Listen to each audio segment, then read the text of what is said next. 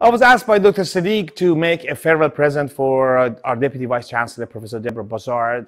I thought about something obviously personalized, maybe a plaque or a trophy, but to give it a second thought, I said, why not we design an odd geometry plate?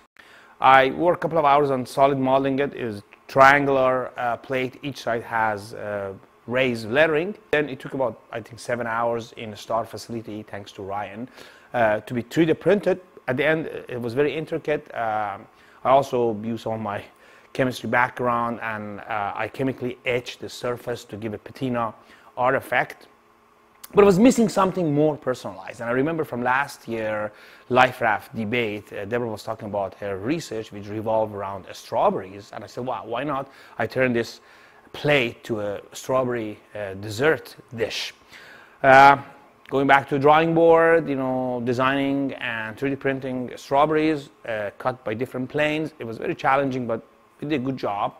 Coming to painting it, I thought instead of the real paint red, why not be gold plated?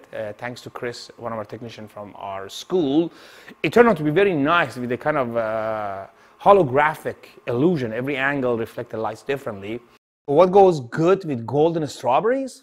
Dark Belgium chocolate. So I made a UBC logos. One side is gold plated and one side is a dark chocolate as a kind of design on the top of it.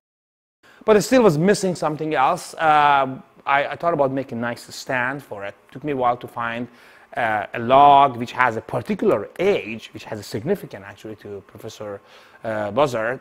So I went to creative and critical study, and then Phil helped me to cut it.